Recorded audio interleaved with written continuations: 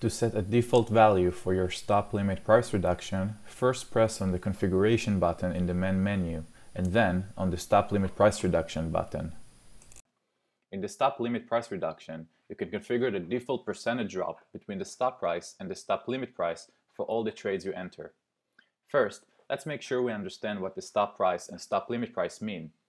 Take a look at the Stop Limit tab on Binance, which can be seen on the window in the right. As you can see, in the window, the user needs to enter two values. The first, stop price, is the price in which the stop order will be placed. When the price reaches that price, a sell limit order will be placed automatically at the limit price seen in the second row.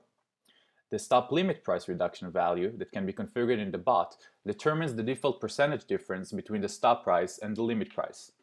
For example, let's assume you selected 1% as the default value and entered a new trade on EOS BTC on Binance.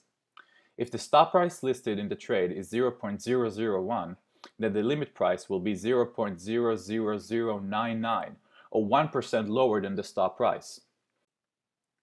Note that the sell limit order will only be triggered and placed when the stop price is reached and not before.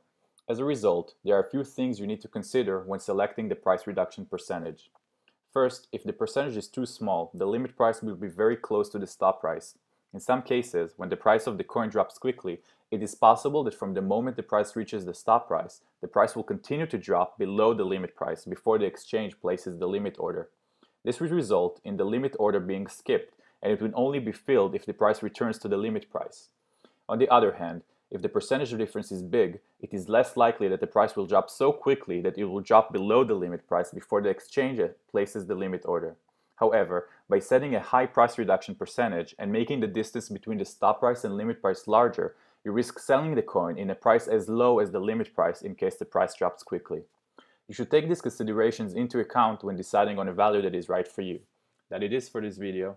See you next time.